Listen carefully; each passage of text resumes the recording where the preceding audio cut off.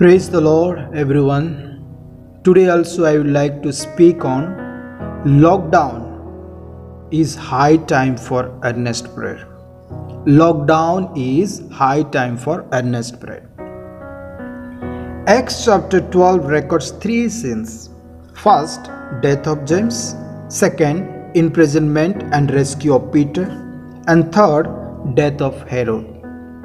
The context of this chapter clearly tells about the severe outrage against the Christianity in 1st century.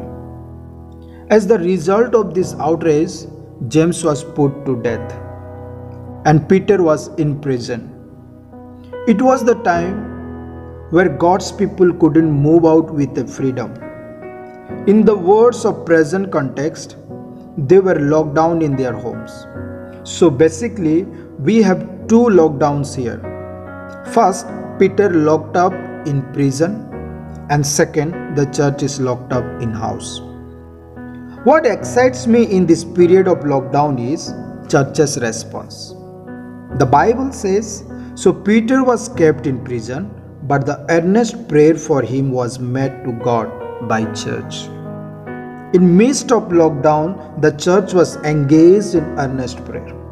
This prayer was not of casual form, for the word of describing the prayer of church is used earlier explained about the prayer of Jesus in the Garden of Gethsemane. This gives us the clear picture of the burden and seriousness the church carried during their lockdown season.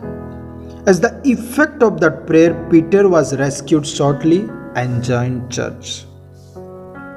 At present, we have come to a season where due to COVID-19, most of the countries are locked down, including our countries. The world is constantly experiencing deadly threat. The hope of humanity seems disappearing. So in these critical times as a church, how are we utilizing our lockdown period? Are we engaged in earnest prayer?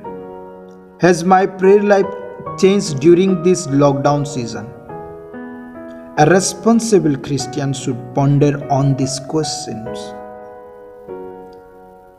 Church, it's high time to shift our prayer life from casual to a burden-filled prayer. It's the intense prayer that can turn this wounded world into a healthy world. It's your burden in prayer that can heal the nations. In fact, God Himself honors the prayers that are offered with the earnestness and sincere burden. So this is my encouragement to all my church members and church.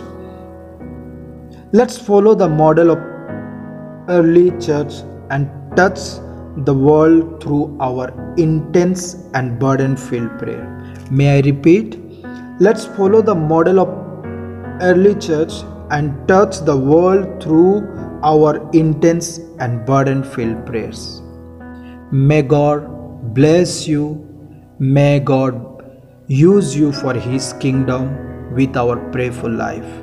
Amen.